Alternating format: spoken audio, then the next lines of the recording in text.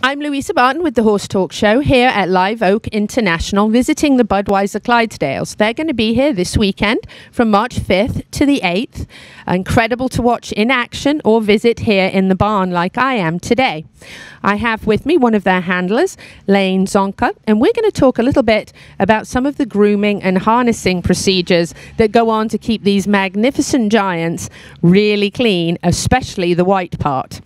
Lane, tell us a little bit about some of the grooming procedures that go on to keep the Budweiser Clydesdales looking so incredible. Right. So we typically groom them every day, whether we have a show or not.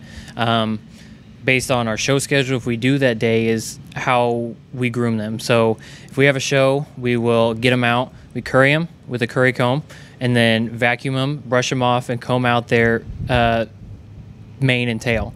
Once that's done, then they'll go to the wash rack where they'll get their feathers nice and white. After that, they'll go back in their stall till however long until the show starts. Then we give ourselves about 45 minutes before we leave for the event to roll their mane and tail and foretop, braid them up real nice. Then once that's done, we'll load them up on the truck and go to the show. Now talk about getting that white. Mm-hmm. So we have a shampoo and whitener that we'll put in. When we can, we also try to wash the legs, keep ahead of it, keep them nice and white. Put the shampoo in, rinse it out, and then spray the whitener on, and then let the whitener dry on it, and it comes out nice, fluffy, and white, and it also repels dust off of there. Wow. How many hours a day do caretakers spend in grooming on average? Oh, I would say anywhere from 3 to 4 just on the horses. A couple people doing it. We always want to make them look presentable to the public eye, so they got to look their best. We got to put in the time and effort.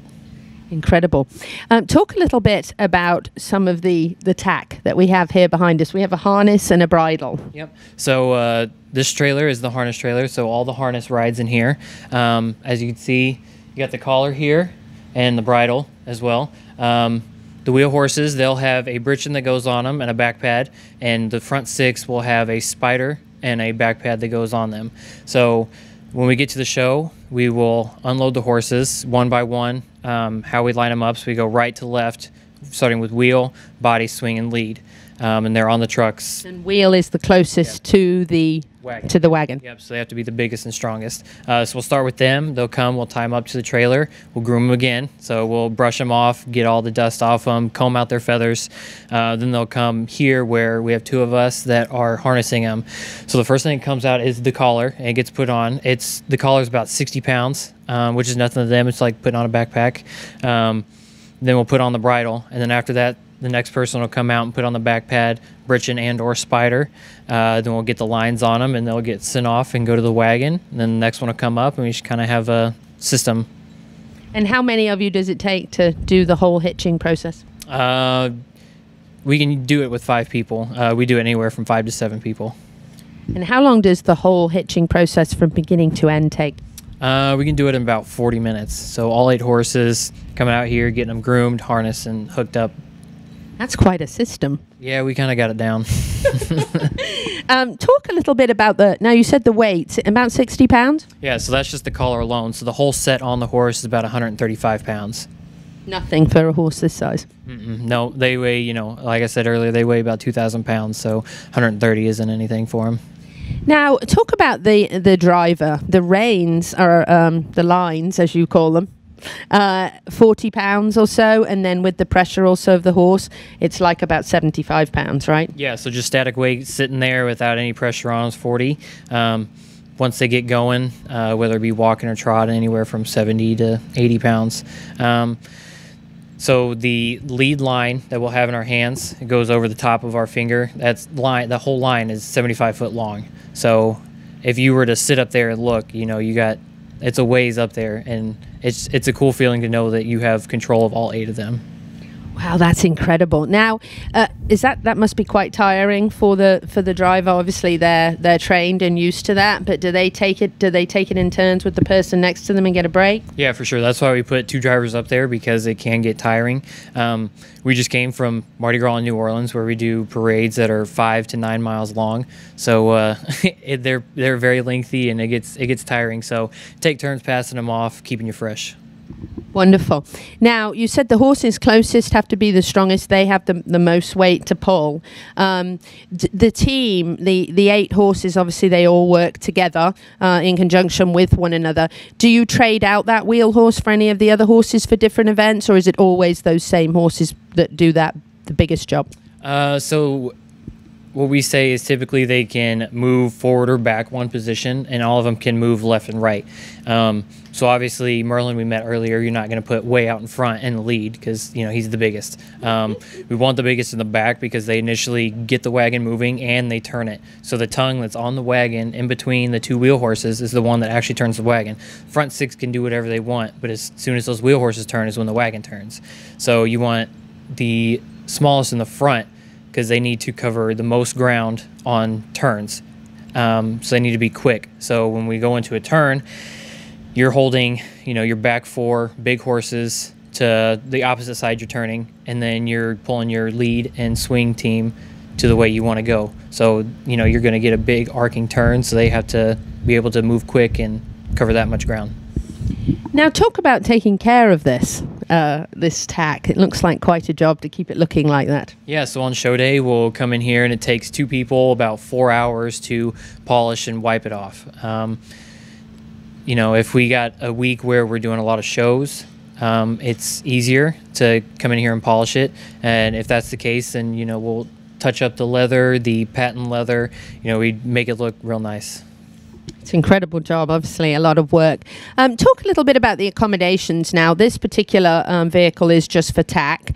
So you have 2 other vehicles you travel with, and the horses travel in there. I notice you have nice bedding over there for them that looks like it's the dust-free, obviously in a trailer a lot. That's important. Talk about what their accommodations are like. I hear it's quite luxurious. Yeah, so when we travel with the trucks, we stay in the same order. So the first truck holds 4 horses, and those portable stalls that we have in there will go in the back.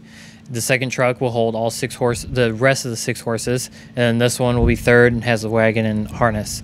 We do use the dust-free shavings that we'll put in there. The 2 horse trucks have fans in the windows, and the 6-horse truck is the one that has the dogs in it as well. So each truck is equipped with cameras, so inside the cab we can watch everything that's happening inside there, along with backup cameras as well.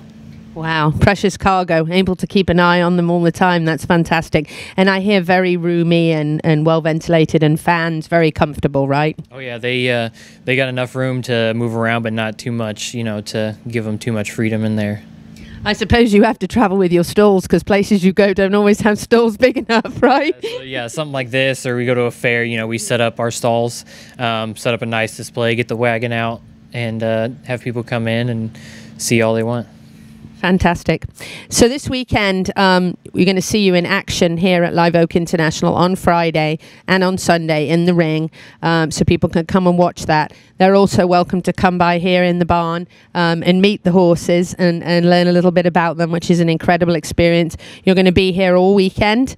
Also going to be downtown on Saturday for the Horse Capital Parade, presented by Live Oak International. Going to see you in the streets of downtown Ocala, which will be absolutely thrilling. I hear the light post banners are going up today, so we're really, really excited to have you here in the horse capital of the world. Anything else that you like to add other than our amazing weather? Yeah, we love coming to Ocala. It's a beautiful place, horse capital. Everyone's nice here all the time, whether it be here at Live Oak or we sometimes stay over at the horse park. So weather is usually beautiful for us to accommodate us here. I actually saw your horses at the horse park. I was thrilled to see them. I stopped and jumped out of my truck and said hi.